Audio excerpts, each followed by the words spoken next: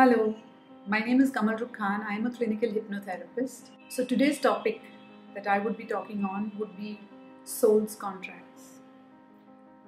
Soul's contracts are contracts that are made before we are born to experience the lessons we need to learn. So before we are born, we are asked one question by our soul families, and that is, what is the lesson that you would like to learn in this lifetime? And it is based on what we choose that soul contracts are made. So for example, if we choose to learn patience, obviously we are not going to be surrounded by Zen masters for sure. We will be surrounded by irritants. We will have people who will annoy us at the workplace, at home. We will have siblings who will irritate us to the moon and back.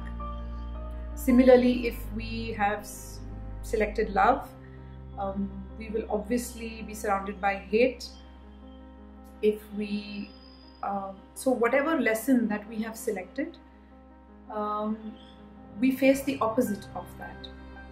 So it is based on this principle that soul's contracts are made. So for example, if we have selected self-confidence, we are going to be surrounded by people who are going to run us down and step all over us, wherein we learn to stand up and be self-confident. Self-development by and large is pretty much a painful process by nature, and just as a diamond needs repetitive scrubbing for its sparkle to be seen, it is the same with us. Now pain is of two kinds. So you have a learning pain and you have an abusive pain. Obviously the latter is something that serves no purpose, little or no purpose to anybody. It's the learning pain that is fundamental to our growth. Now here it must be noted that pain is not something that is caused because of life per se.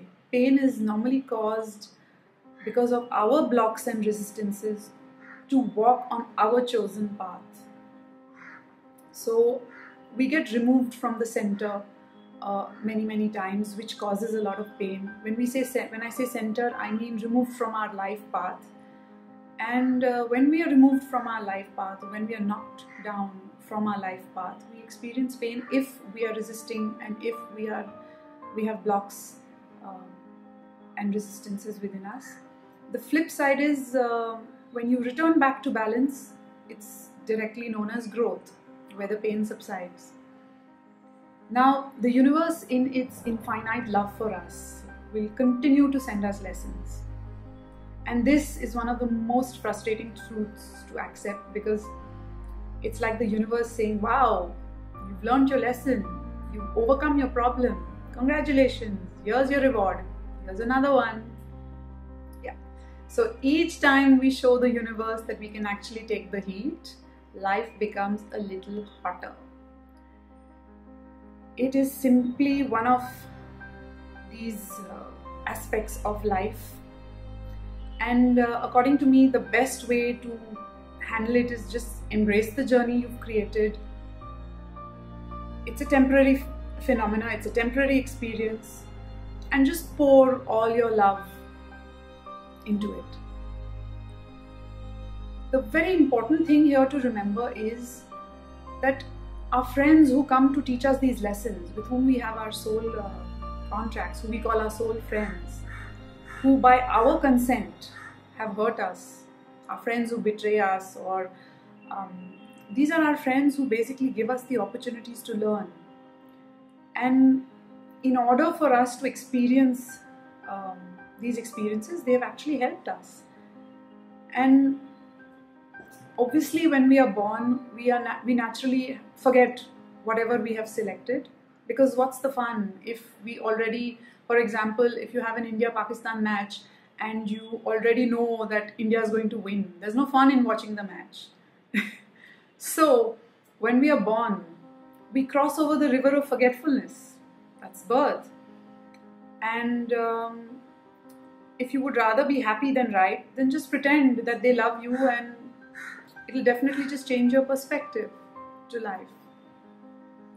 the most liberating thing for me in this entire thing is that to know that I am the cause of all my problems and all the solution lies within me.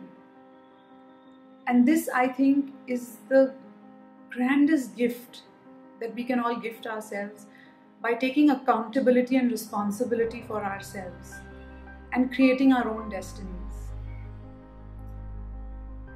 Do let me know what you think. I would love to hear from you. My website is www.kamalrukkhan.com. Take care.